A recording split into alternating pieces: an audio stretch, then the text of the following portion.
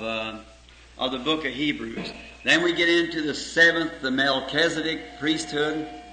And then we get in from the Melchizedek priesthood into that great days of an atonement and separating, dividing the atonements. Then into that great faith chapter, the 11th chapter and the 12th chapter, laying aside every weight. And the 13th chapter, that eternal home, not built by man's hands, but God alone who has made this great home. How wonderful.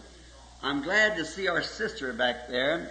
It's just entered the service. I see her and her husband. Yesterday we were on a road up across a place that I thought I knowed every little crack and corner by being game warden here in Indiana and patrolled for several years. I knowed every place, but I could have got lost yesterday up there. Where there's that on top of the knobs, a new road. And the lady had cancer in the lungs. And the Lord definitely healed the woman. We took all, and how it all come, we were sitting there. Brother Roberson, he's probably in today. I see his wife. And Brother Woods, which is in, and we were up there in an old truck. Brother Roberson and I and Brother Woods, and we got in this truck, went up there, top of the hill, and there the Lord showed the cancer definitely. And then we stood there and watched it leave the woman with our own eyes. We stood and watched it leave the woman. And she called back to Brother Woods' wife and was telling me she's spitting up that real black stuff. And here she is this morning, sitting back in the church, her and her beloved husband, having a wonderful time in the Lord. Isn't He wonderful? Amen. And I didn't know that here, usually to the people that's around, very seldom visions happen here. This is my home. And I mean in the church. Sunday a week, how many was here to see the man in the wheelchair, blind, crippled, and balanced, and mental nerves gone, and males that give him up, and some Catholic doctor friend of mine sent him up here, and before coming to the service, the Lord gave a vision of the man. You all know that. Amen. And there the man was healed by thus saith the Lord, see. And then got up, walked out, took his wheelchair, could see like you could or I can, and walked out of the building pushing his chair normally. And the balance nerve, you know, you can't hold yourself up. See, you just can't. And for years it's that. And yesterday when I got there, this lady had been having a dream of seeing me come in just at 2 o'clock and pronouncing her with cancer, and then thus saith the Lord, she was healed. And she woke up, and it was just exactly 2 o'clock, and the Spirit of the Lord came down, and there that dream that she had, and the Lord gave the interpretation, and she was healed right there on the spot, right there where we was watching. Amen. How wonderful. Praise the Lord. Can't think of her name. What is it? What is your name, sister? Walton. Sister Walton, sitting back there. Would you just stand up, Sister Walton? I want to ask you how you're feeling. Amen. That's good. Fine and then. He is so good to bless us in that manner. So we're expecting the exceedingly abundantly of God's great measure. A doctor had keeping this back from her. He told her that she's only breathing out of one side. What it was, a cancer had grown across and cut the breathing off of that side of the lung, you see. You can't see cancer through x-ray because cancer is a cell itself and it's life. And you should look right through the cancer with an x-ray. You don't see it.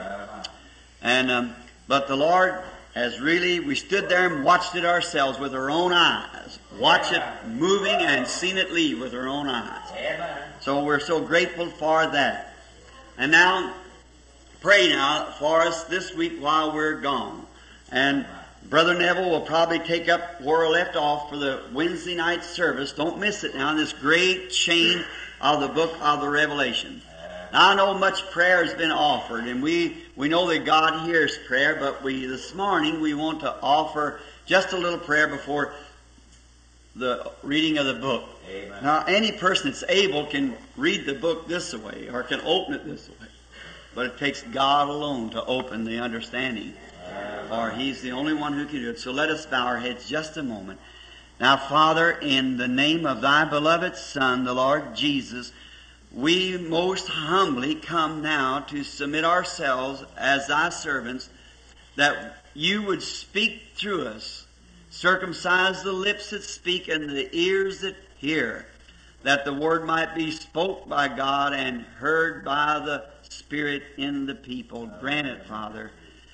May He take the word of God and minister to us just as we have need. For we ask it in His name and for His glory. Amen.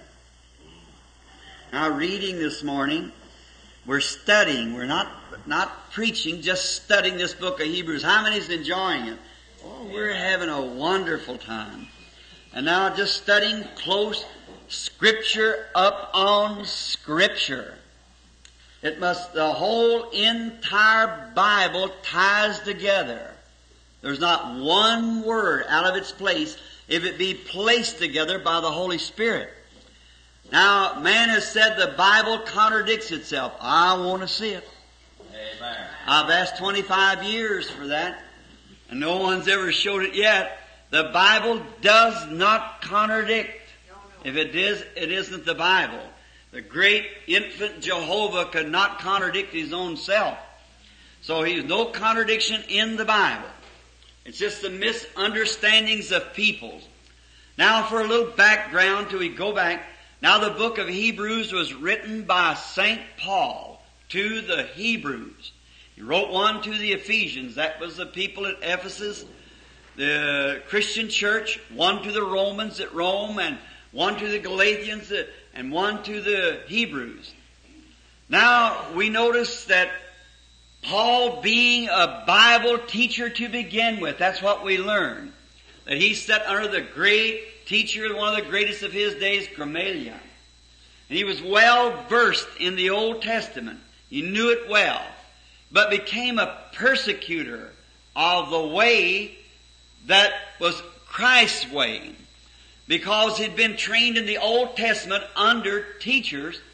But the teachers, usually carnal. I hope I don't say anything wrong.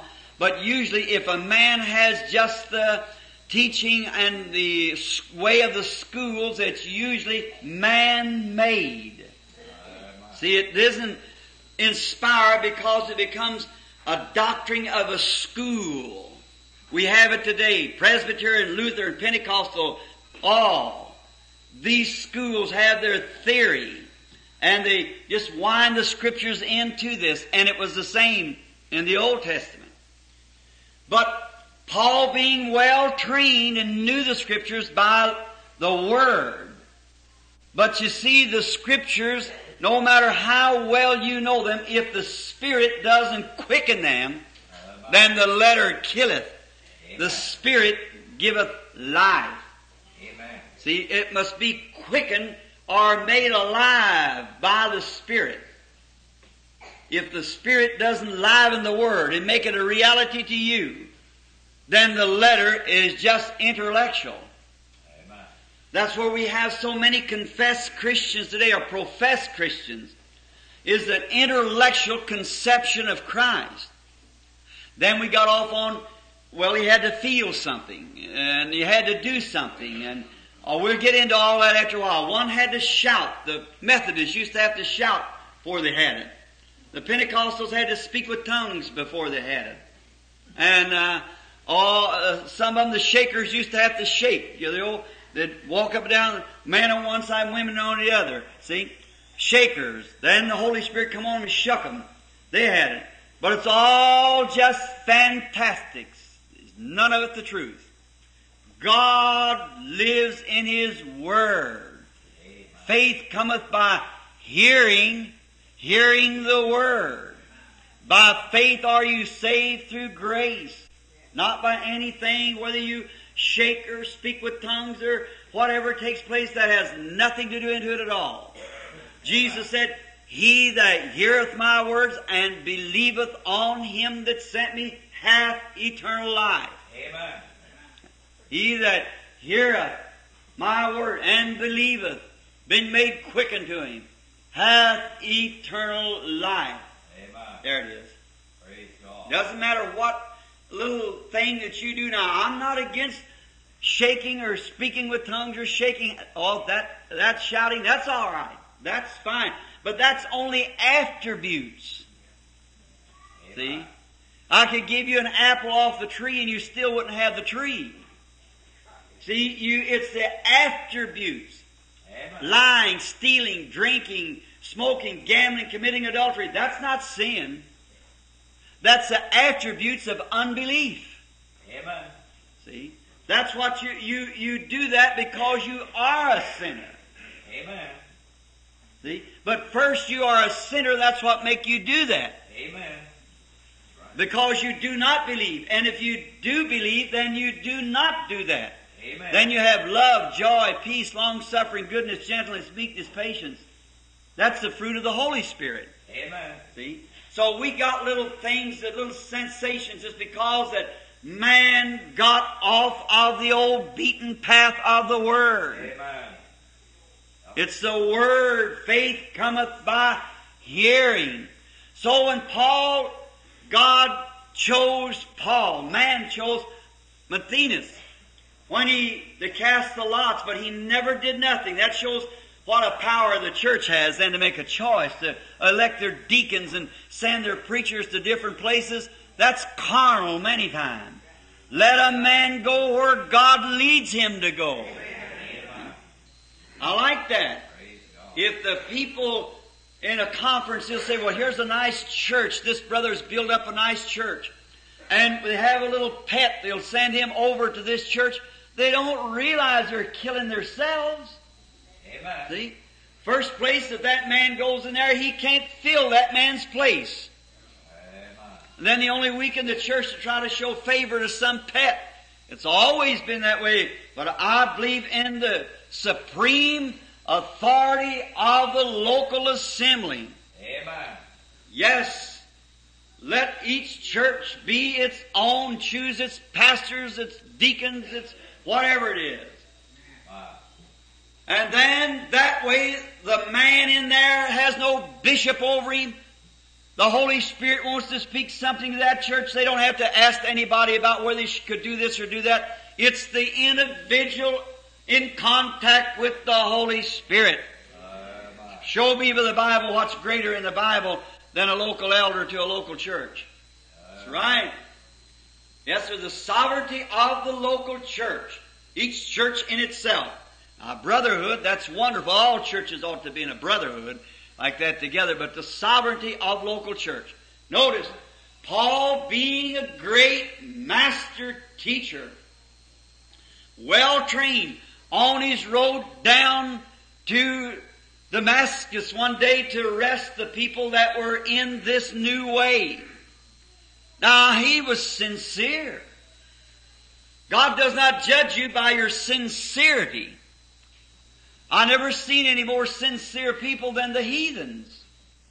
Many of them even kill their own children in vain for sacrifice to an idol. It's not the sincerity. A man could take carbolic acid sincerity thinking he was taking something else. Sincerity doesn't save you. It is the way that seemeth right unto a man, but the end thereof is the ways of death. Paul was sincere when he gave witness and his own authority to stone Stevens. Later on in years, I like the apology of Paul. He said, I'm not worthy to be called the disciple or to be called an apostle because I persecuted the church even unto death with sincerity.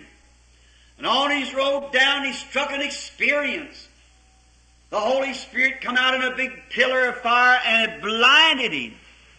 Now we went through that. That pillar of fire was Christ. Amen. And He's the same pillar of fire that led the children through the wilderness. Christ was God and God was Christ. Amen. God was made flesh and dwelt in the body of the Lord Jesus. God was in Christ reconciling the world to Himself, showing what He was. In the Bible, back here in the former verses we've been reading, that He made Himself lower than the angels, taking on the form not of angels, but taking on a form of flesh. Angels had not fallen. They need no redemption. Flesh had fell. Human beings, and they needed redemption. So in the old laws, a man to be a redeemer, first he had to be kinfolks. The great book of Ruth we went through here some time ago. And how that God, being Spirit, was made kinfolks with us by becoming one of us in order to redeem us and give us eternal life. He had to become us, that we through grace might become as He. And we find the pillar of fire led the children of Israel. And when it was made flesh here on earth, we hear Him talking one day, and He claimed that He was the pillar of fire. They said, you say that you're greater than our father Abraham. He said, before Abraham was, I am. Who was the I am? The pillar of fire in the burning bush. A perpetual memorial through every generation. Amen. Not only that generation, but this generation. Amen. The same pillar of fire. And we're thankful this morning that we even have the picture of it. That He has not changed. Amen. He's the immortal, eternal, blessed one. He does the same things now that He did then. And how happy it makes us feel. But before Paul would accept this experience, knowing that the angel of the Lord was the pillar of fire, which was Christ. He was the angel of the covenant, which was Christ. Moses thought better chose rather to suffer the afflictions with the people of Christ and to be led by Christ than all the treasures of Egypt. Amen. He followed Christ, which was in the form of a pillar of fire. Then Christ said, I came from God when He's here on earth. I go back to God. After His death, burial, resurrection, glorified body, sitting at the right hand of the Majesty to make intercession, Paul saw Him as a pillar of fire again. Amen. A light that put his eyes out almost. Smote him blind. Peter saw Him come into the jail as a light and opened the doors before him as he went out. We find out that He was the Alpha and Omega, the first and the last. And here He is with us today doing the very same things that He did then. Making Himself visible back to us. Showing it to the scientific world. Oh, in this great hour of darkness and chaos over the earth, we should be the happiest people in the whole earth. Amen. To rejoice, to know all the time when people are indoctrinated and all kinds of isms and things in the earth, and yet today the real living God, by His Word and by His visible evidence, Praise God. shows us that He's here with us. Amen. Working, moving, living, acting just exactly as He always did. Amen. What a privileged people that we are to have this. We are to, the Bible said then in the 2nd chapter, we should hold fast these things. Amen. Because how shall we escape if we neglect such a great salvation? Now, we come on to find out before Paul would accept that experience. We're drilling. Now, no matter what kind of an experience you ever have, church, I want to ask you something. No matter how good it looks, how real it seems, it first must be tested by the Bible. Amen. Thank you. Always on the Word. Don't never leave that for any kind of an experience. And Paul, before he would accept it, he went down into Arabia and there stayed 3 years testing this experience with the Word. And when he come back, he was sure Amen. nothing could upset him, for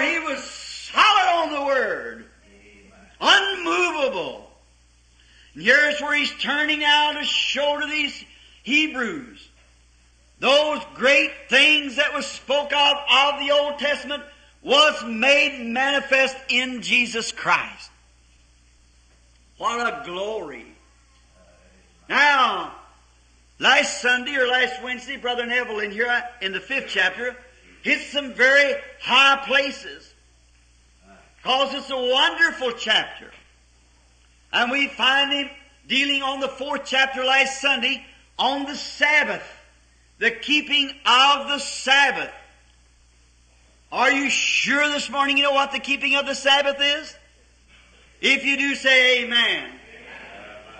The Sabbath is a rest that we enter into, not by day, not by law, but by entering into Christ, which is our Sabbath. Amen. He is our Sabbath. We run it all through the Old Testament and showed that the time would come when the Word would come line upon line, precept upon precept, and He proved that we entered His rest on the day of Pentecost. Amen. For this would cause the weary to rest, cease. We find out that God limited a day in David about the 7th day, and God did rest the 7th, give it to the children of Israel in the wilderness, and again He limited a day. What day was it? A certain day in the week? The day when you hear His voice, harden not your heart. Amen. That's the day He's entering in to give you an eternal peace. Amen. An eternal Sabbath. You don't go to church on Sunday to become religious then. When you're born to the Spirit of God, you enter into rest forever. No more Sabbath keeping. You're in the Sabbath. Amen. Continually, forever and for eternity. Your worldly works has finished, says the Bible. And you've entered into this blessed peace. These first 5 chapters are positionally placing Jesus as high priest. God in sundry times and divers manners spake to the fathers through the prophets. But in this last day, through His Son Jesus, 1st chapter, 1st verse, then on down to the ending up of the 5th chapter, we find Him represented as Melchizedek, who had no beginning of days, no ending of your life, but continually a priest forever. Think of it. Who was this great man? We'll get it in about 2 more chapters. The entire life of him we're going to study.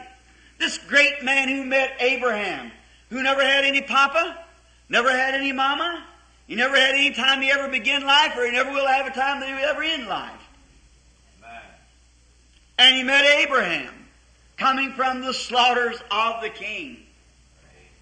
Notice, this great person, whoever he was, is still alive. Amen. He had no end of life. It was Christ he met.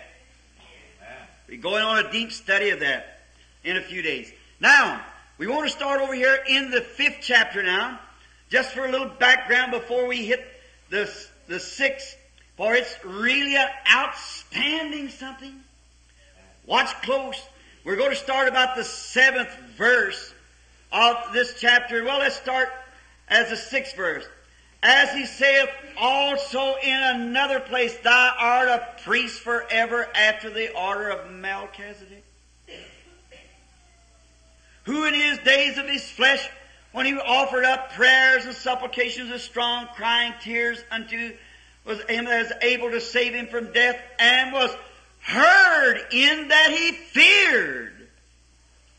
Though He was a son, yet learned obedience by the things which He suffered. Now, here's where I want to get to. This 9th verse, listen.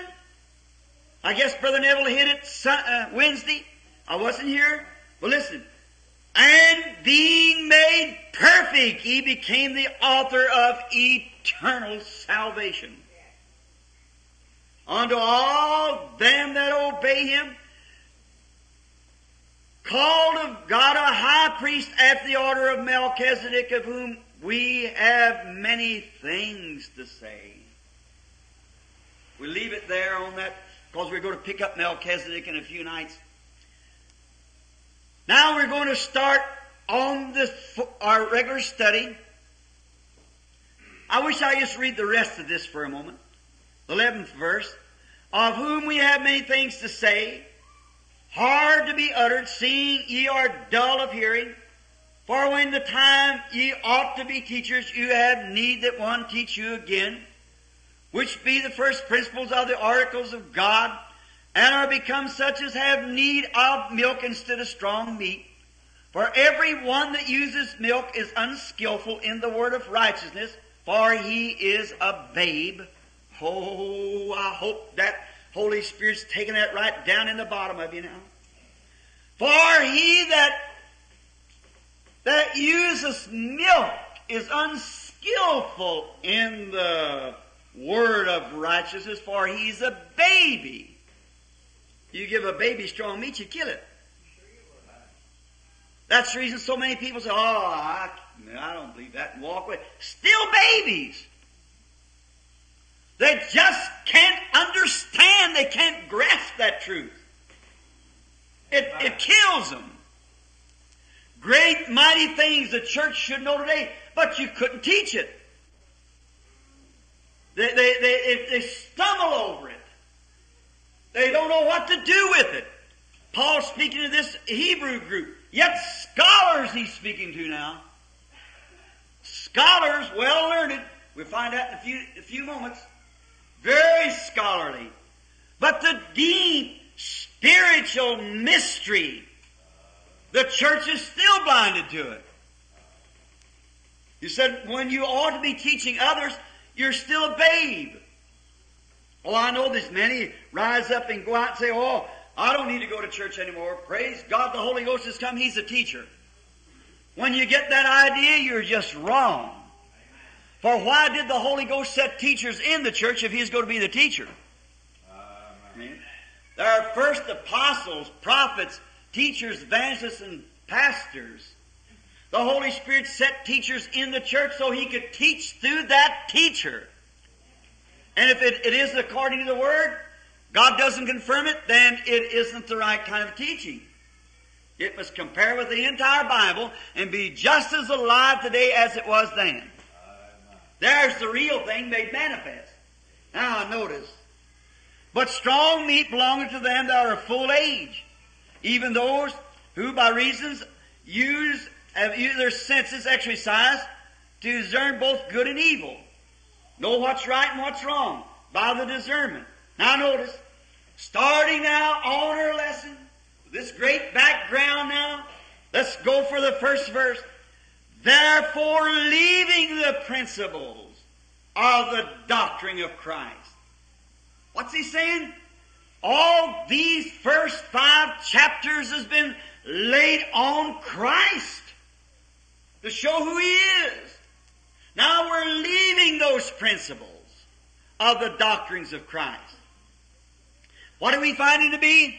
We found Him to be the great Jehovah God made manifest in flesh. We found Him to be not a prophet, but the fullness of the Godhead bodily.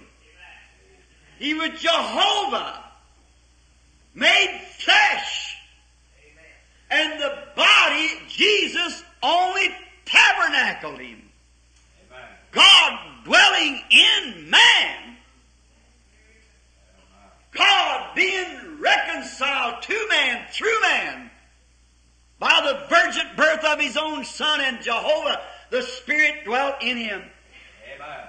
Now, how many remembers the teaching about the Godhead, how we went back and found God like the great rainbow with all the different spirit, how it was, and then the Logos went out of God, which became the Theophany, and that was in the form of a man, and Moses seen it pass by in the cleft of the rock.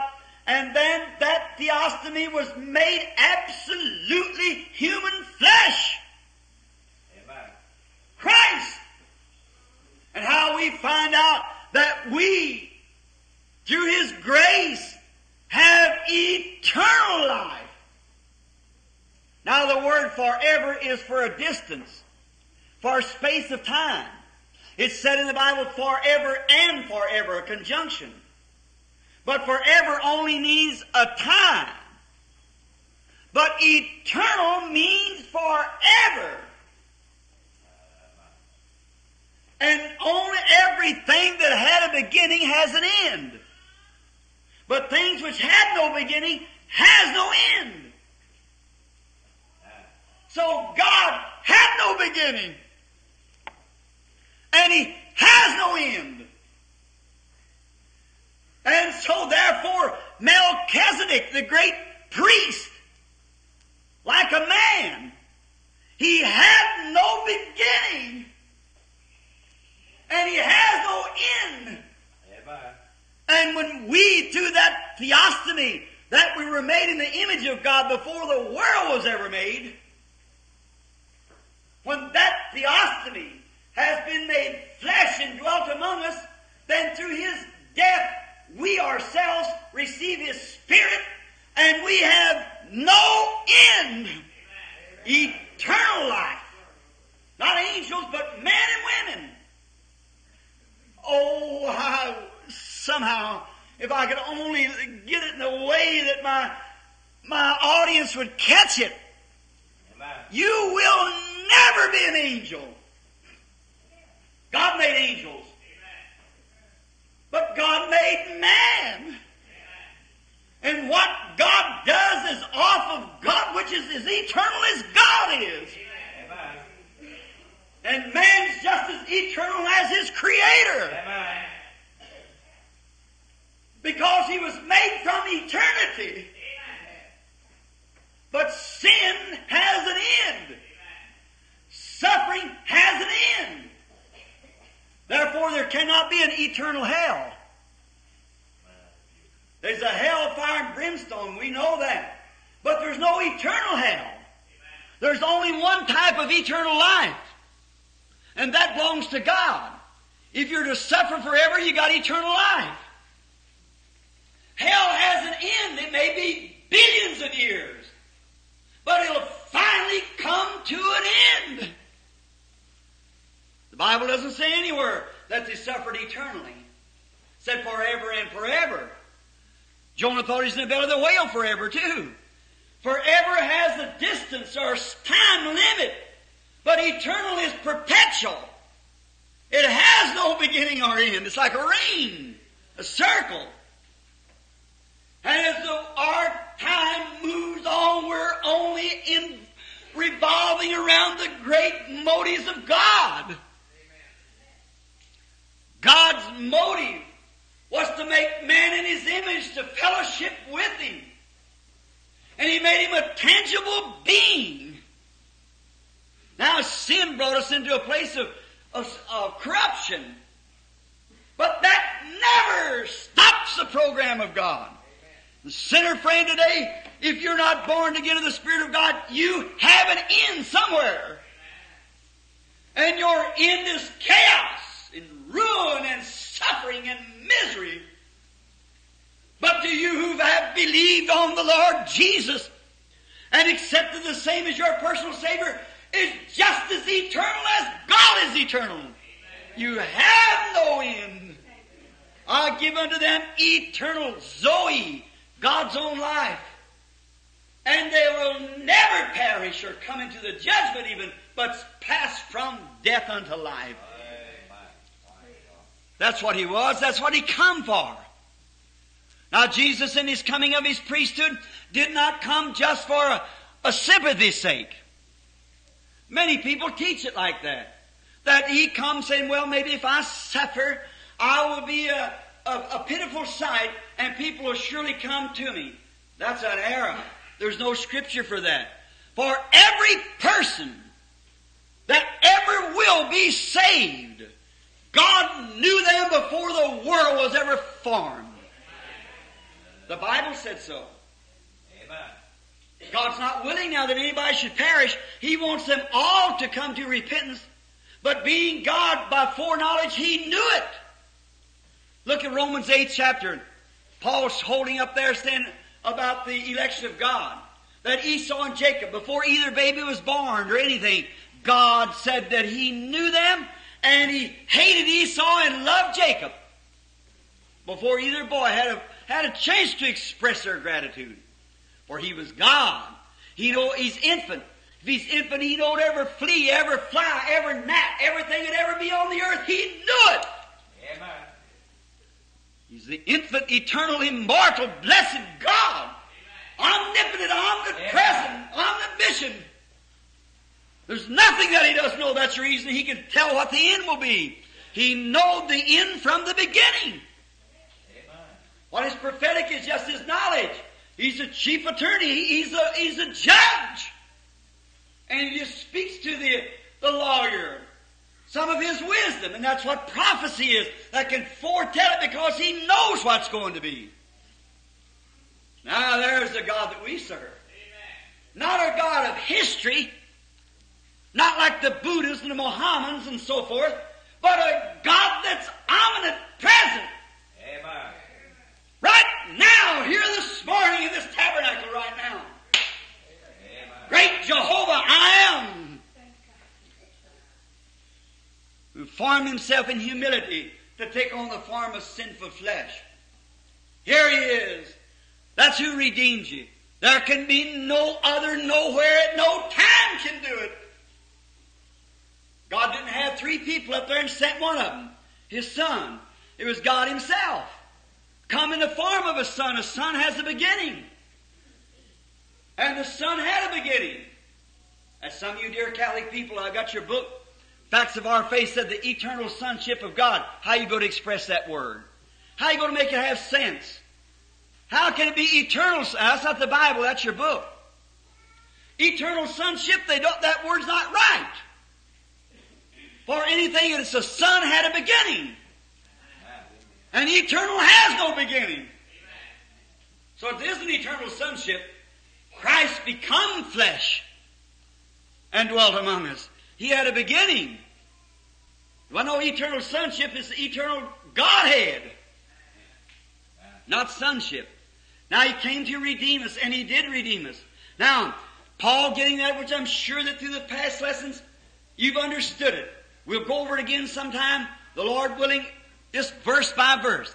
Now, therefore, leaving the principles of the doctrine of Christ, let us go on unto perfection. That stumbles them, doesn't it?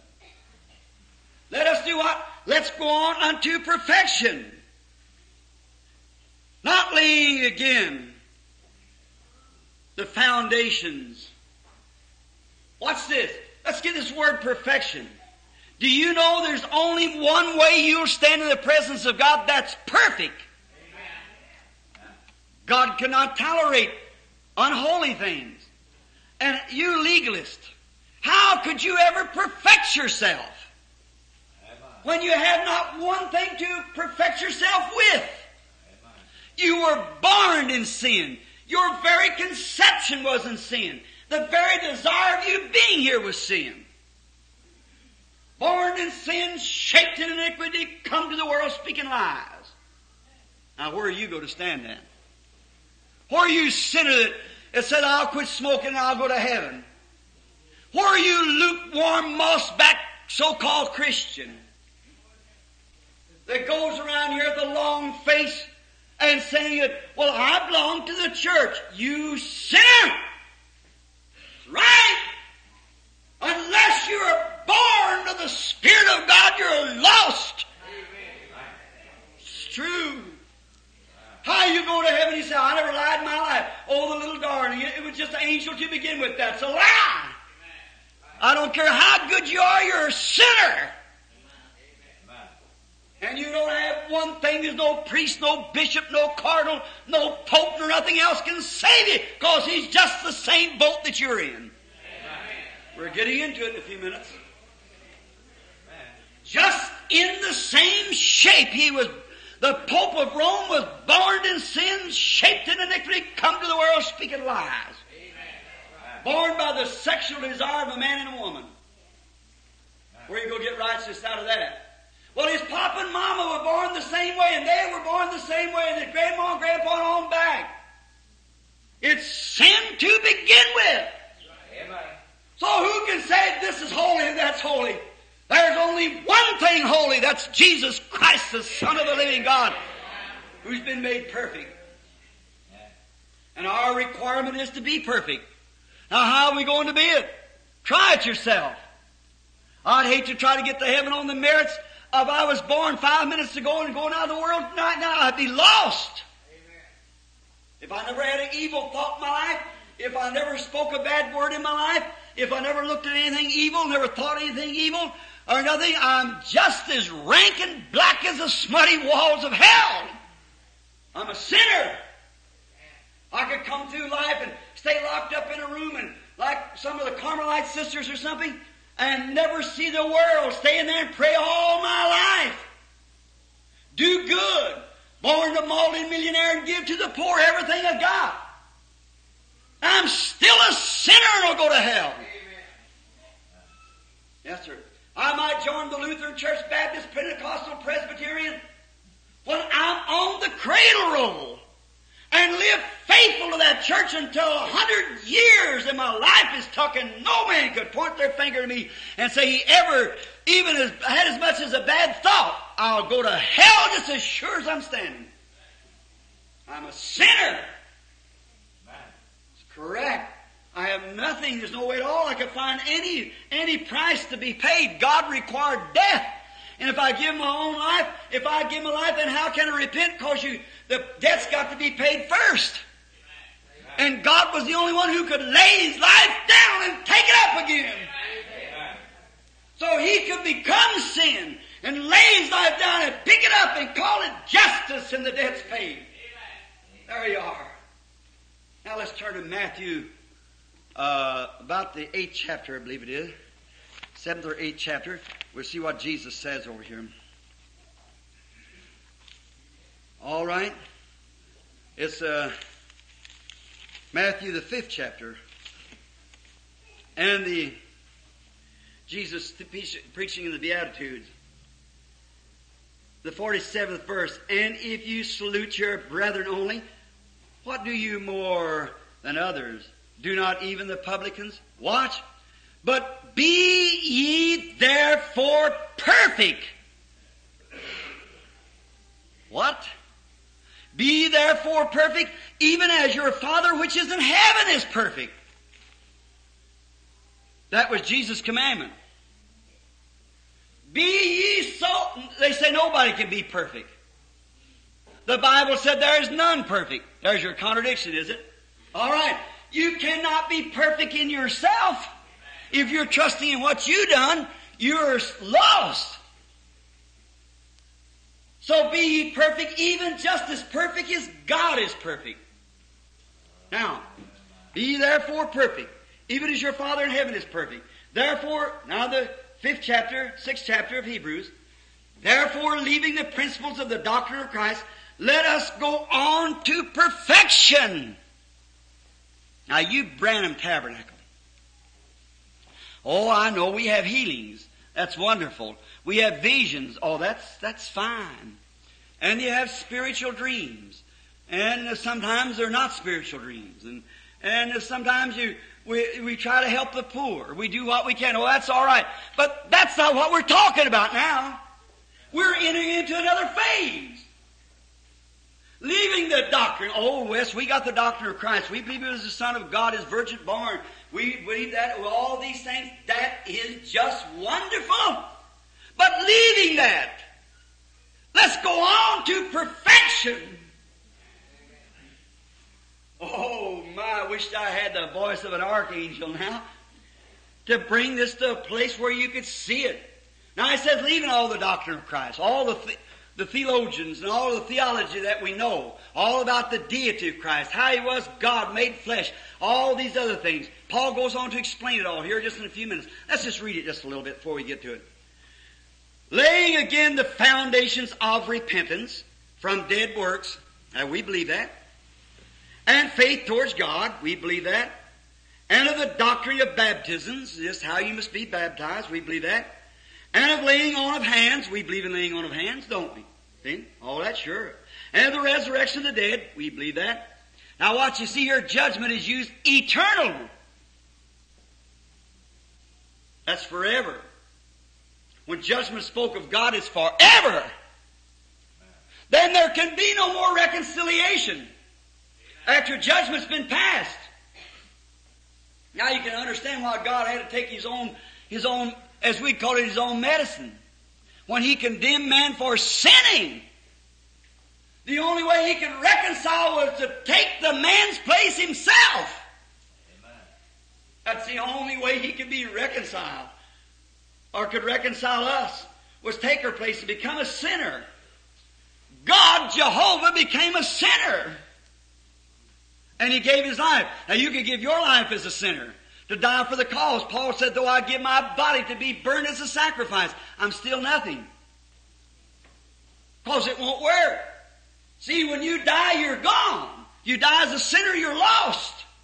But God came down in flesh and condemned sin in the flesh, being made sinful flesh, because He was the eternal God and raised His own body up. Amen. So He's the justifier. Now, all these things, let's go on to perfection, said Paul. Now what? Of eternal judgment. This will do, God permit. Third verse. Now go on to perfection. Jesus said, be therefore perfect, even as your Father in heaven is perfect. And we're every one condemned, no matter what we ever do, we're condemned. We were born condemned. Your mama and papa was born condemned. All your ancestors was born in sin, shaped in iniquity. So how you ever go to get it? How are you going to be perfect? If you never done a thing, never stole, never lied, never done anything in your life, you're still condemned. You was condemned before you breathed your first breath. You were condemned. That's correct. And you were judged of God before you breathed your first breath. Or you were judged by the sexual desire of your father and mother who, through their act, brought you here on the earth, and God condemned it in the beginning. You were condemned to start with. So where and every other person on earth was condemned with you. Now where are you going to get perfection? Watch. Let's turn just a moment to Hebrews, the 10th chapter. Listen close. I want to read a little bit out of the 9th chapter first. The 11th verse. But Christ, being come a high priest of good things to come, by a greater and more perfect tabernacle, His own tabernacle, His flesh. See, the old tabernacle, did you notice? The old tabernacle had a veil in it that hid the ark where God lived. How many knows that? Sure. Well, that old man-made tabernacle here, the curtains out of dyed goat skins and so forth, were made a tabernacle to hide the presence of God. How many knows that only one man could go in there once a year? Certainly, that was Aaron. Go in once a year. And he must be anointed and the requirement. And he must have fire in his hand. And if he went without that, he died as soon as he moved that veil back. He'd drop dead. He must go in there and light these candlesticks and sprinkle the mercy seat, which called out the blood of the death of substitutionary till Christ was come to fulfill it. Now, but God then became in another type of a tabernacle. And that tabernacle was who? Jesus. And God was inside of Jesus. And He was hid. But He was reconciling the world to Himself by His expressions. Christ revealed God. He said, it's not me that doeth the works, it's my Father that dwelleth in me. I do nothing in myself but what I see the Father doing. The Father in me showing me these visions, and then I go do just what the Father told me to do. You get it? God was inside of a human body. Not behind goat skins dyed, but was a living, moving. Amen. God had hands. God had feet. God had tongue. God had eyes. And it was Christ. There He was. Now He went away, and the Spirit come in that through His death He might perfect the church and bring the church submissive, and then the same Spirit that was in Christ is in the church. Doing the same things Christ did. A little while the world won't see me no more, yet ye shall see me, for I'll be with you, even in you, to the end of the world. Now, listen to this. But Christ becoming a high priest of good things to come, by a greater and more perfect tabernacle, not made with hands. That is to say, not of this building. He wasn't made of hands. How was he born? Virgin birth. Neither by the blood of goats and calves was this body ever sacrificed or sanctified, but by his own blood. You know that the blood comes from the male sex. And then somebody say, oh, Jesus was a Jew. He was not a Jew. Oh, we're saved by Jewish blood. No, we are not. If we were saved by Jewish blood, we're still lost. Jesus was not Jew, neither was he Gentile. He was God. God the Father, the Spirit, the unseen one. No man has seen God at any time, but the only begotten of the Father has declared him. He manifested God, what God was. Now his church is supposed to manifest God to show what God is. See? What do? Organize ourselves? I don't do with them. They're Methodists. They're Presbyterians. I don't want to do with them. I'm Baptist. I'm Pentecostal. You're lost with them kind of motives. Right? Who can brag? Who can say anything? Look at the disgrace the Presbyterians has brought. Look at the disgrace of Baptists. Look at the disgrace of Catholics. Look at the disgrace of Pentecostals. Nazarenes, Pilgrim Holiness. Look at the rest of them. But I challenge you to point one hand of disgrace at that.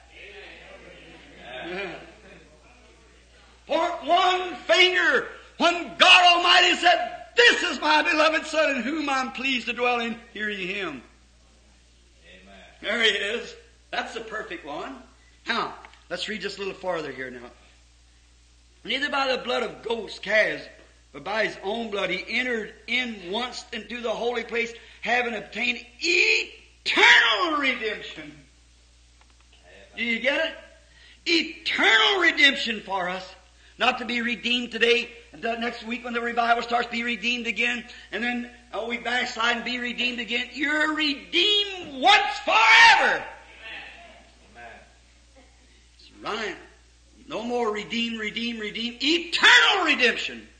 He that heareth my words and believeth on him that sent me has eternal life and shall never come into the judgment. Amen. But hath, past tense, passed from death unto life, because he has shook. Because he was baptized a certain way. Because he had blood in his hands.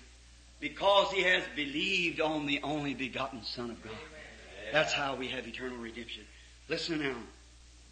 For the blood of bulls and of goats and the ashes of heifers sprinkle the unclean, sanctify to the purifying of the flesh. How much more shall the blood of Christ, who through the eternal Spirit offered himself without spot to God, purged our conscience from dead works to serve the living God. Amen. Pass from death unto life. What do you care what the world thinks? Why do you care what your neighbor thinks? Amen. Our conscience has died, and we're regenerated and born again by the Spirit of God to serve the true and the living God. Amen. There you are. Now, drop over to the 10th verse, 10th chapter, right across the page. The law having a shadow of good things to come, and not the very image of the things, can never with those sacrifices that they offered year by year continually make their comer unto P-E-R-F-E-C-T-E-D. P-E-R-F-E-C-T, it is there. Perfect. Leaving the principles of the doctrine of Christ, let us go on to perfection. Be therefore perfect, even as your Father in heaven is perfect. The law having a shadow of good things to come, all the ordinances and the baptisms and all the other things they had, could never make the worshiper perfect. Amen. And yet God requires perfect. Amen. You join the Nazarene church will never make you perfect.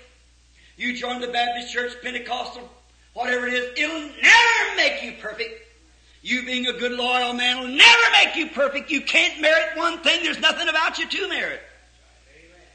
You're lost You say, well, I kept the law, I keep the Sabbath, I keep this, all the ordinances of God. I do this. Paul said, let us lay aside all those things now. That's all right, but we'll do this. We'll baptize the people and we'll lay hands on them for the healing and so forth. We can take it verse by verse. Each one of those things. Baptism, we believe it. There's one hope, one Lord, one faith, one baptism. We believe that. There's a baptism. We believe in the resurrection of the dead. Absolutely, we believe Jesus died and rose again. We believe that. Laying on the hands for the sick. That's why I said, these signs shall follow them that believe. If they lay their hands on the sick, they shall recover. We believe that. But what is that? Paul said it's all dead works. It's something that you do. Now let's go on to perfection. Oh my. We're coming into the tabernacle, not the foundation, the tabernacle. Amen. The tabernacle itself. That's the foundation. The law and the righteousness and joining church and being baptized and laying on of hands. Them's all orders of the church. But now let's go into perfection. Amen. And there's only one that is perfected. That's Jesus. How do we get into Him? Through the Methodists? No. Pentecostal? No. Baptist? No. Through any church? No. Roman Catholic? No. How do we get into it? Romans 8:1. There is therefore now no condemnation to those that are in Christ, that walk not after the things of this world, the flesh, but after the things of the Spirit. That pay no attention to what the world's got to say. Even if you're sick, the doctor says you're going to die, you pay no attention to it. Don't bother you a bit. If they tell you have to become a Catholic before you're saved, or a Presbyterian, or have to do this, you pay no attention to it. There for no condemnation to them that are in Christ Jesus, who walk not after the flesh, the things that they see. Everything you see with your eyes is earthly. But it's the things you see in your spirit through the Word. Amen. The Word is God's looking glass that reflects what He is and what you are. Amen. Hallelujah. Amen. Oh my. It tells you this is the only book in the world that tells you where you come from, who you are, and where you're going. Show me any page of literature anywhere, all the science or anything else, never a good book has been written. None of it can tell you that. This is God's looking glass that shows what He is and what you are. Amen. Then in between there's a bloodline that shows what you can be if you want to make the choice. Amen. There you are. By one Spirit. Now, 1 Corinthians 12, how do we get into that body? Amen. By shaking hands? No, sir. Amen. By joining the church? No, sir. By being baptized backward, forward, in the name of the Father, Son, Holy Ghost, the name of Jesus Christ, the name of Rose of Sharon, Lily Valley, Morning Star, anything that you want, that has nothing to do with it, just the answer of a good conscience towards God. And yet we fuss and stew and argue and split and make differences. That's right. But all those are dead works. We're going to perfection. That's things that I done. A minister baptized you. Whether he baptized you face forward, backward, or 3 times, 4 times, or 1 time, or how he did it, that has nothing to do with it. You're just baptized into the fellowship of that church anyhow, proving to that church you believe the death, burial, and resurrection of Christ. Laying on of hands to heal the sick, that's wonderful, but it's all natural, and that body will die again as certain as you're living. Amen. It'll die again. Now let's lay aside all those things and go on to perfection. How do we get to perfection? That's what we want to know. Christ is perfected. God laid upon Him the iniquity of us all. He was wounded for our transgressions, bruised for our iniquities, and chastised our peace upon Him. With His stripes we were healed. That's the body we want to get to. That's the body. Why? If you're in that body, you'll never see judgment. You'll never taste of death. You're free from all death, judgment, sin, and everything else when you're in that body. How do you get into it, preacher? By joining this tabernacle, you're lost yet. Couldn't join anyhow, we don't have any book. How do we get into it? By joining some church? No, sir. How do you get into it? You're born in it. 1 Corinthians 12. For by one Spirit we're all baptized into one body. By the Holy Spirit baptism, we're baptized into that body and are free from sin. Amen. God don't see you no more. He only sees Christ. And when you're in that body, God can't judge that body. He's already judged it. He took our judgments and invited us in. And by faith through grace we walk and accept our pardoning.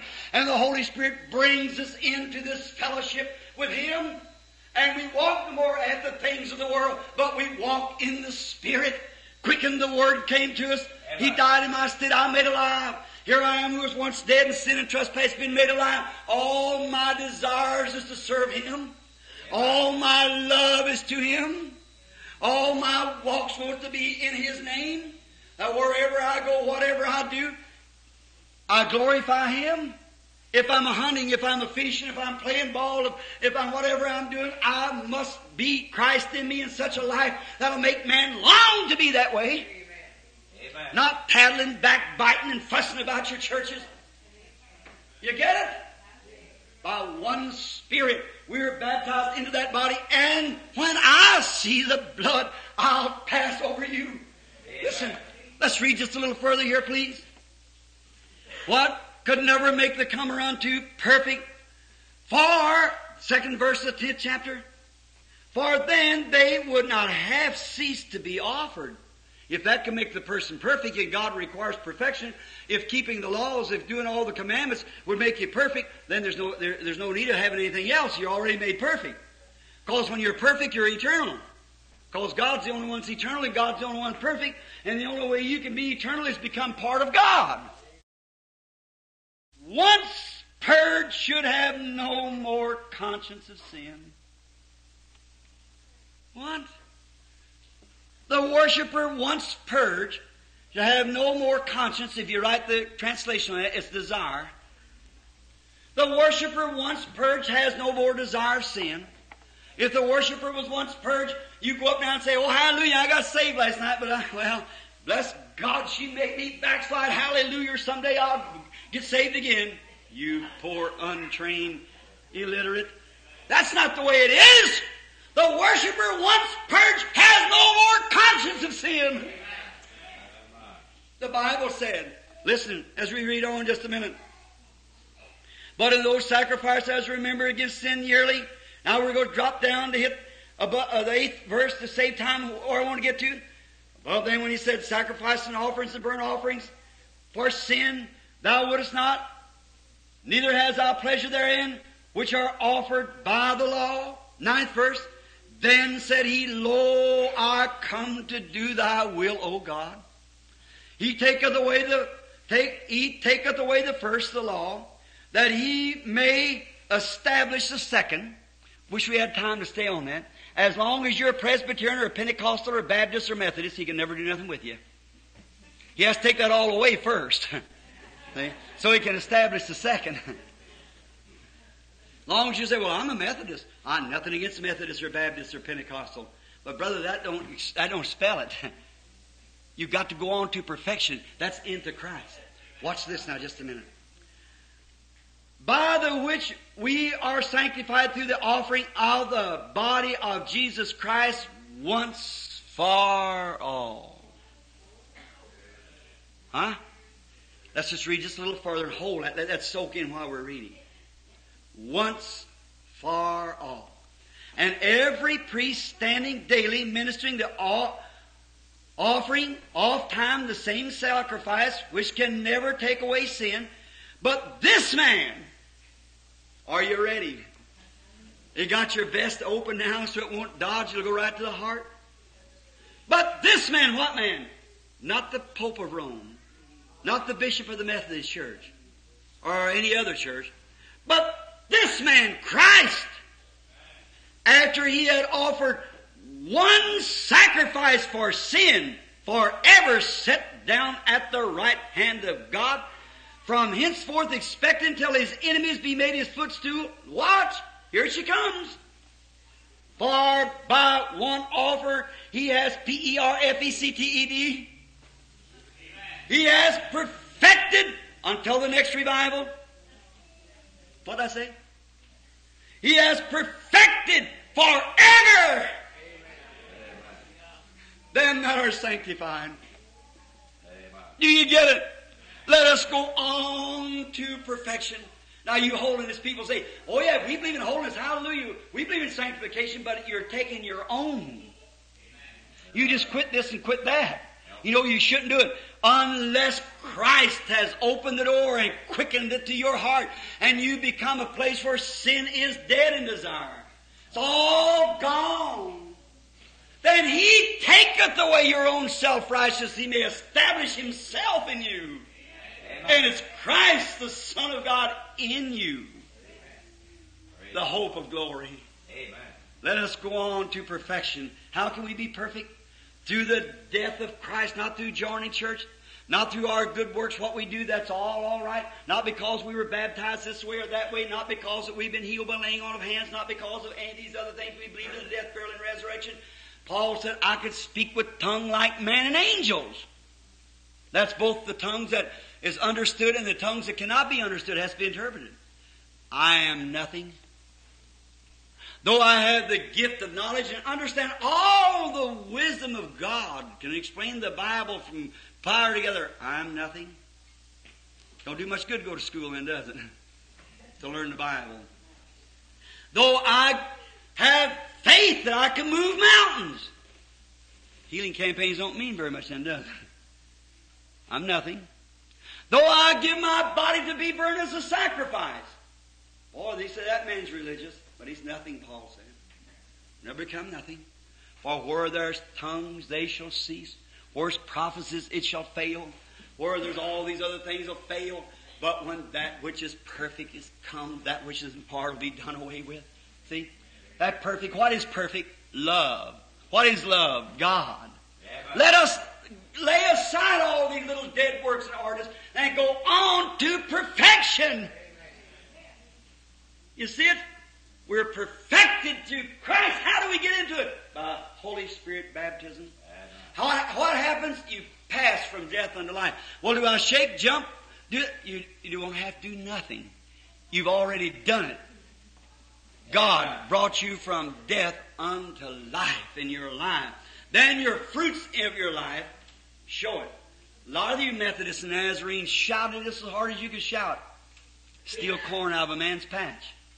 That's right. Do everything it could be. A lot of you Pentecostals spoke in tongues like pouring peas on a cowhide. Sure. Went right out and run away with the next man's wife.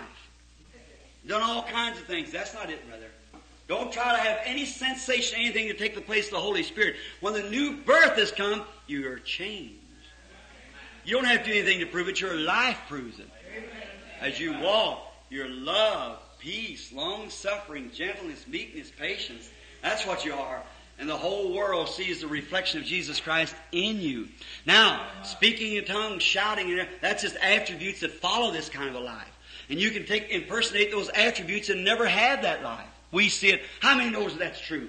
Sure you do. Certainly you do. Why, you see it all around you. So there's nothing you say that's the evidence of the Holy Ghost unless it's your life that you live. Now, if you want to speak with tongues, that's perfectly all right if you live the life to back it up. That's right. And if you want to shout, fine, that's good. I shout too. Get so happy sometimes that I can't hardly wear a pair of shoes. I like to jump out of them. And that's wonderful. I believe it. And I've seen visions and the sick healed, the dead raised. When they're laying out there and the doctors walk away and say they're finished and gone, lay there a couple of hours and the Holy Spirit come right down and show a vision, go down there and raise that person up. Amen.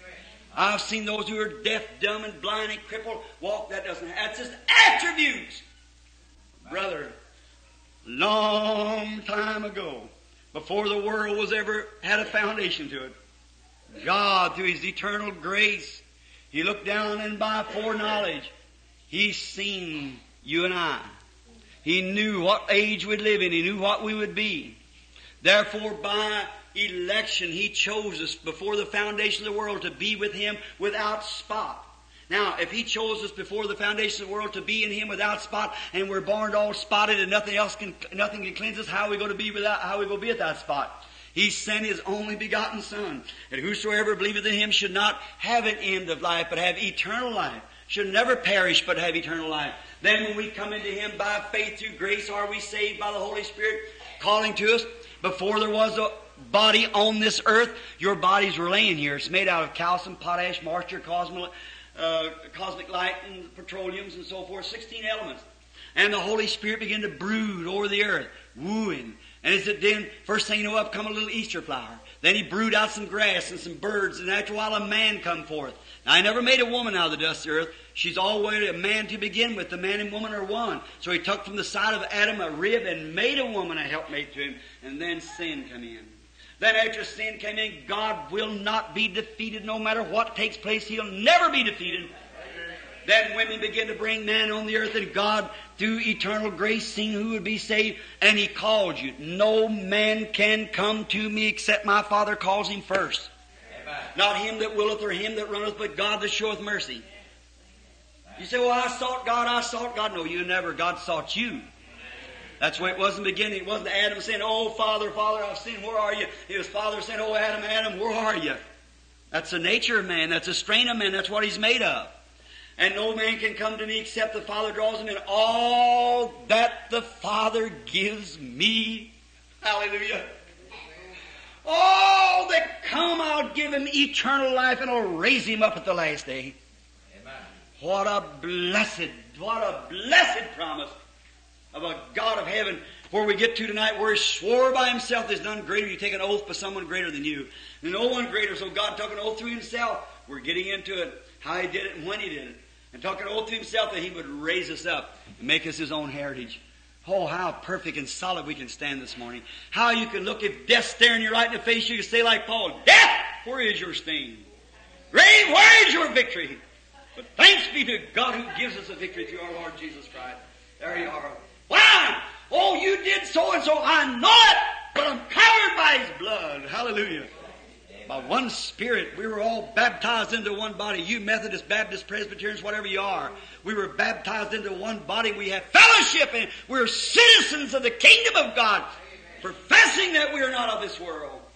My little girl come to me and said, Daddy, this little girl did so and so, and they did so and so. We went to the house and they did so and so. I said, so why don't we do that? I said, honey, we are not of that world. They live in a world to themselves. So don't we all walk on the same ground? I said, of the world, honey. We're not of them people. The Bible said, come out of them. Be separated, saith God. See? Amen. You're not of that. And when that new nature comes into you, you don't have to be pulled out. You don't want to go back like Lot's wife. You're just born out of it. And you're in another dimension. And that looks trashy to you. And this is a great, fabulous America that we live in has become one big chaos of it. Everything is lust and women the way they're dressing, the man the way they're acting, and the things they're doing, and then call themselves Christians. For instance, this Elvis Presley going joining the Pentecostal church now. Of course, that's where Judas got 30 pieces of silver. Elvis got a fleet of Cadillacs and a few $1 million for selling his birthrights. Arthur Godfrey, look at that. Look over here at Jimmy Osborne in Louisville. Out there, that old boogie-woogie, rock and roll, old Tommy Rotten filth. And on Sunday morning, take the Bible and stand on the platform and preach. What a disgrace. No wonder the Bible said, every table's full of vomit. Why, we're living in a terrible day. And people say, oh, they're very religious. Oh, don't you know that the devil is religious? Don't you know that Cain was just as religious as Abel was? But he didn't have the revelation. That's it. He didn't have the revelation. Yeah, we all go to church, but there's some's got life. That's one's got the revelation of Jesus Christ in their heart. Not by shaking, jumping, not by joining church, but the revelation God has revealed Him. Look what said, who does man say I, the Son of Man, am? Some said you're a prophet, and some say you're Elias, and some said, but who do you say? Peter said, thou art the Christ, the Son of the living God. That wasn't from his lips. He said, blessed art thou, Simon, the son of Jonas. For flesh and blood never revealed this. You never learned this in some ethics of the Bible or some theological seminary. Blessed are ye, for flesh and blood has not revealed this to you, but my Father which is in heaven has revealed it. And upon this rock I'll build my church, and the gates of hell can't prevail against it. Amen. If you're a Christian this morning because you belong to church, you're lost. If you're a Christian, because you've passed from death into life, you're free from judgment in the Christ, you're becoming into perfection all the time. God cannot see one thing. You say, well, will I ever make a mistake? Sure. But you don't do it willfully. Now we're getting into that just in a few minutes. For he that sins willfully after he received the knowledge of the truth, there remaineth no more sacrifice for sin. We get into that tonight because it's a little too late. Now let's read just a couple more verses of this so we can feel better about getting down a little more. All right. Well, we start right in on that tonight, the 4th verse. Listen to this. For it is impossible for those who were once enlightened and have tasted of the power of the heavenly gifts and were made partakers of the Holy Ghost and tasted the good word of God and the power of the world to come, if they shall fall away, to renew themselves into repentance. Amen. And we take that into Hebrews 10 and back and forth to show what this is. Friends, let us go on to perfection. We're not without excuse today. We have no excuse at all. The God of heaven has appeared in these last days and is doing the very same things that He did. That when He was here before, when He's on earth, He's proved, as we're coming through this Bible, and you class know this, that we have taken miracle by miracle and sign by sign and wonder by wonder that He did with the children in the wilderness, the things and signs that He did, the things that He done when He was here on earth manifest in the flesh, and the very same things are taking place today right here among us. Amen. Here's a word to vindicate it. Here's the thing to say it's right, to make it right. Here's the Spirit of God to do the same thing. So we're without an excuse. Let us pray. Heavenly Father, seeing that we're compassed about by such a great cloud of witnesses, let us lay aside every word, everything, every wrong, every evil word, every bad spoken word, every thought, and let us run with patience the race that's set before us, looking to the author and finisher of our faith, the Lord Jesus Christ. Oh, blessed be His most matchless and holy name. How that He came to earth to redeem fallen man and to bring them back into the fellowship of the Lord God. And we thank Thee for this. And now by His grace, we never chose Him, but He chose us. He said, you have not chosen me, but I chose you. When? Before the foundation of the world. And dear God, if there be some sitting here this morning, maybe who's put this off for years and years, but constantly there's a little knocking at the heart. Maybe they join church thinking, well, it'll be all right. Father, sure the Scriptures has explained it this morning, that you cannot hide behind a church and be righteous. Neither can you be good, not lie and steal and do anything bad and still be righteous. There's only one righteousness we have, not of our own, but His righteousness. He has perfected our salvation. Therefore, being in Him, God does not see our mistakes. When we do anything wrong, there's a spirit in us screams out, oh, Father, forgive me. Then God does not see it. And we are brought into fellowship and grace with Him. Grant it, Lord, while we close this service in Christ's name. Amen. Just for a moment, I'd like to ask you, no matter what you do, you're lost. Listen to this. Some time ago, I might have told it before. Here's a little experience happened to me. I was up at Toledo High. I was in a revival and having a meeting down there, and so many people, they know the hotels is that, so they'd taken me out into the country. And I stand out there at a little motel. We've been eating at a little Dunkard restaurant. It was a wonderful place. The little ladies in there just as Christian and sainted looking as they could be, clean and real nice. Sunday come, I got hungry. I'd been fasting a little, and I wanted to go across the street to another order, a little road there by a corner, and there's just a regular common American place there to eat. Had a little place at a cafe, open all night. When I walked in there on that Sunday, about 2 o'clock in the afternoon before going down to preach that afternoon, I was so gotten I didn't know what to do. I walked in, and the first thing I noticed was a young lady about 16, 18 years old, some papa's darling, some mother's darling, standing back there with a boy with her hands around her hips. A bunch of teenagers sitting at the counter. I heard a slot machine and looked over here, and there was a policeman standing there with his arm around a woman up around here, or waistline, playing a slot machine. Now, you know that gambling and slot machines is illegal in Ohio, you Buckeye people here. And you know that's illegal. And here was a law playing a slot machine. And a man of my age probably married, a bunch of children, maybe a grandfather. A policeman, road patrol, playing a slot machine. There's that young, what's a teenage young, what's this done? I stood there, nobody noticed me coming in. They was too busy, half of them drunk. So I heard somebody saying, well, do you think the rain will hurt the rhubarb? And I looked around over here, and here sat a lady sitting there, an old lady, she was 65, 70, close to it. And the poor lady, I don't blame anyone from looking their best. But when she had fixed herself and made her hair blue, real blue looking, and all cut off over the top, made it real blue. And she had on real thick manicure, or what you call the stuff to put on her face, and a big spots. And she had on little bitty shorts, and the poor old thing was so wrinkled to the flab meat was hanging down like that over her legs, and she was drunk. She was sitting there with an old man in the summertime with one of these old gray army overcoats on, or olive drab, it hanging down like that, and a big scarf around his neck. Drunk, two of them, and they was with this poor old woman. I stood there and looked around. I said, God, how can you stand it?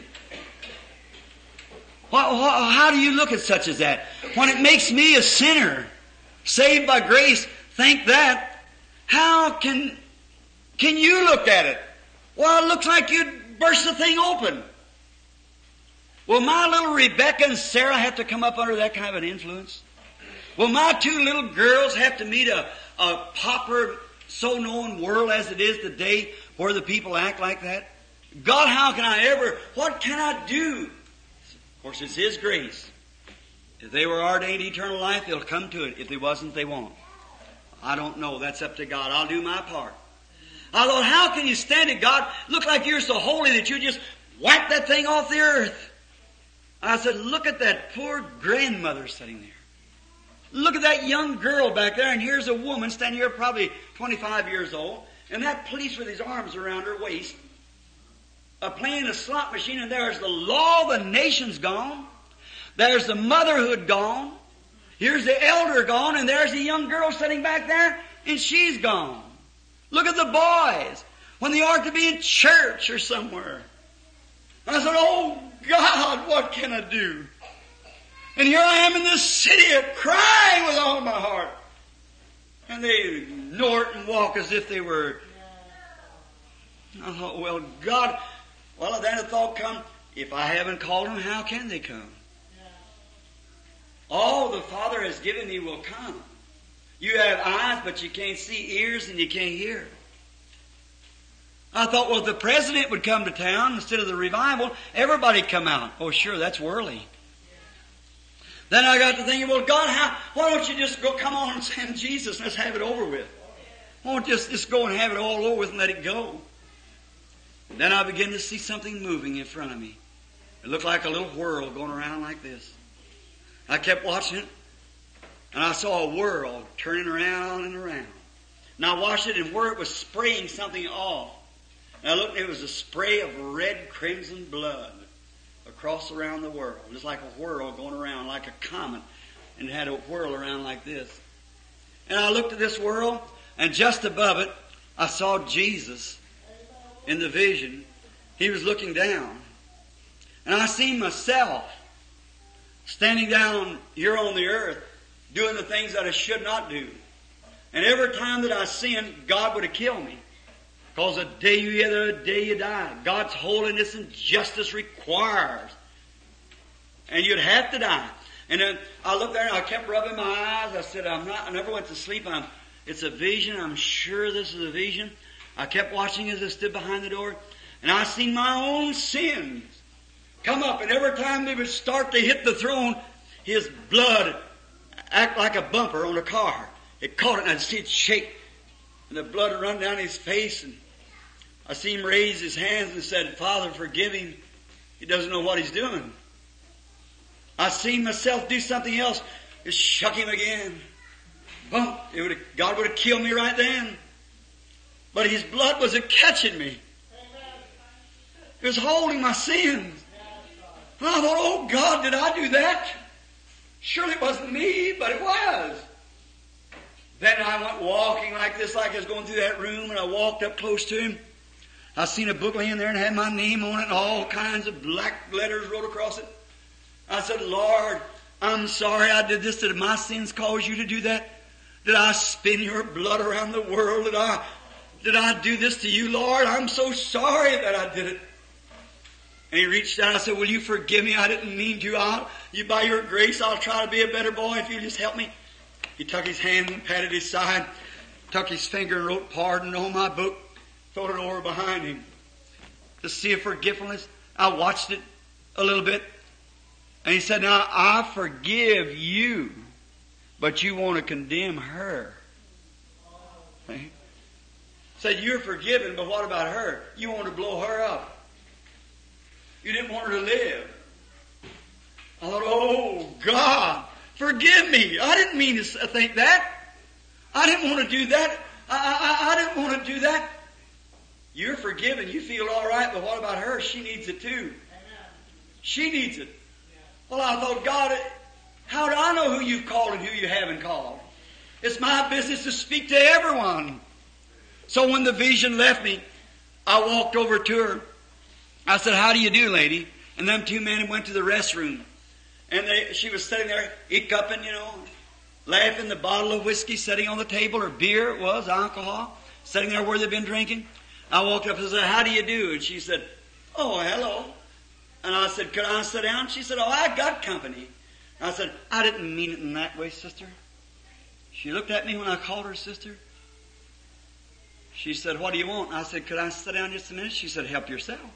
And I sat down. I told her what had happened. She said, what's your name? And I said, Branham.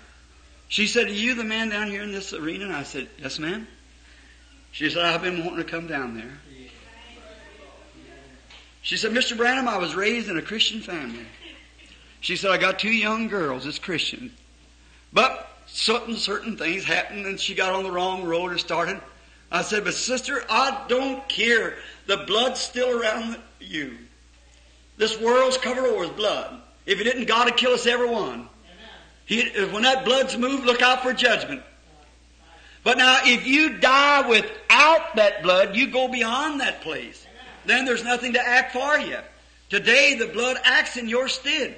I said, lady, sure, the blood's still got you covered. As long as you got breath in your body, the blood has you covered. But someday when the breath leaves you, the soul goes out, you'll go beyond that blood, and there's nothing but judgment. While you got a chance for pardon. And I took her by the hand, she's crying. Said, Mr. Branham, I'm drinking. I said, that don't hurt. Something or another has warned me to come tell you. I said, God before the foundation of the world calls you, sister. And you're doing wrong, and you're only making it worse. She said, do you think he would have me? I said, absolutely he'd have you. There on her knees, we got down in the middle of that floor. And an old-fashioned prayer meeting. That priest took off his hat and bowed on one knee. There we had a prayer meeting in that place. Why? God's sovereign. Laying aside these dead works, let us go on to perfection. Let's move into that realm where I belong to church and I belong to that. That's all finished, and let's go to perfection.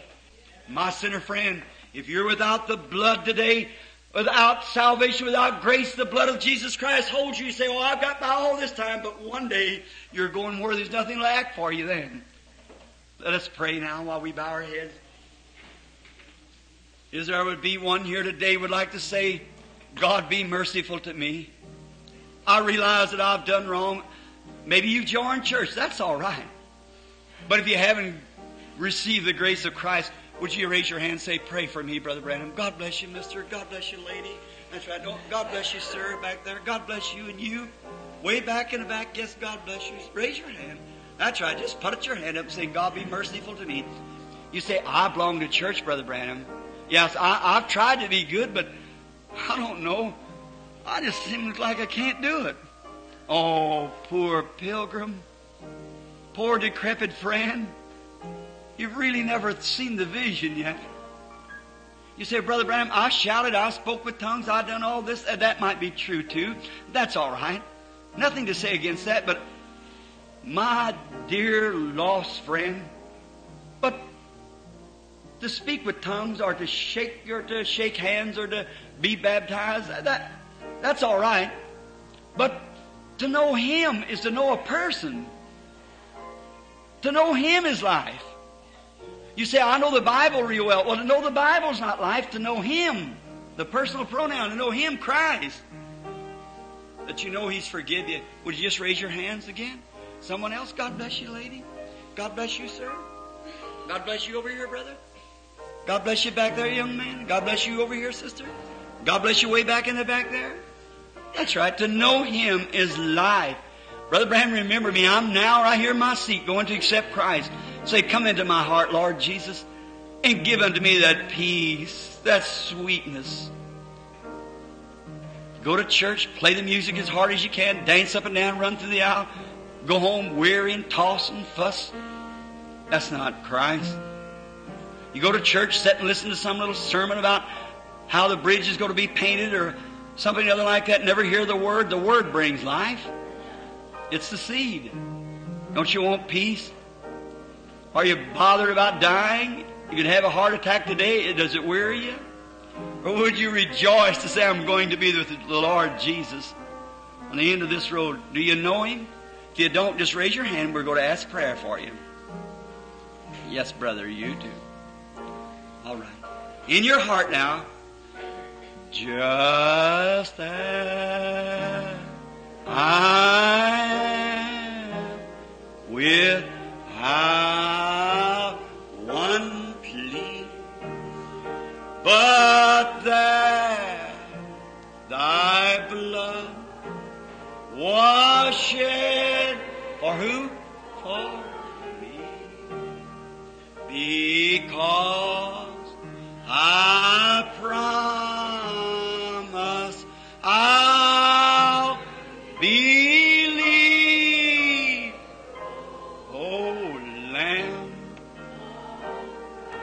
O Lamb of God, I come tenderly, mercifully, just as. Just walk right to Him by faith. Believe that He's standing right there by your side. He is. Ding not to rid my soul of how much now? Of one temper, malice. To Him whose blood can cleanse each spot. Oh, Lamb. By faith I walk to the cross this morning. I lay my burdens down. I come. God bless you back there. That's good.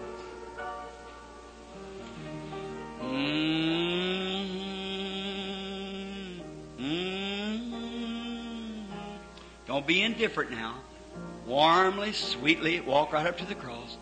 In the Old Testament, they brought a lamb. They know they'd sinned. They know it by the commandments. You know it now because God spoke to your heart. They looked at the commandments. Thou shalt not commit adultery. Thou shalt not do so and so. And they took a lamb, went put their hands on the lamb. Priest cut the throat. The little fellow was kicking and bleeding and blading and dying. His hands was all covered with the blood. The lamb died in his stead. But he walked out with the same desire to do it again. But in this place, we come by faith through grace. God called us. We lay our hands on the head of the Lamb of God. We hear that swinging hammer. We hear that voice, I thirst, give me drink. Father, laying out this sin to their charge. They don't know what they're doing. See, by faith, we feel His death there in our stead. Way down in our heart comes a deep settled peace when a voice says, you're pardoned now. Go and sin no more.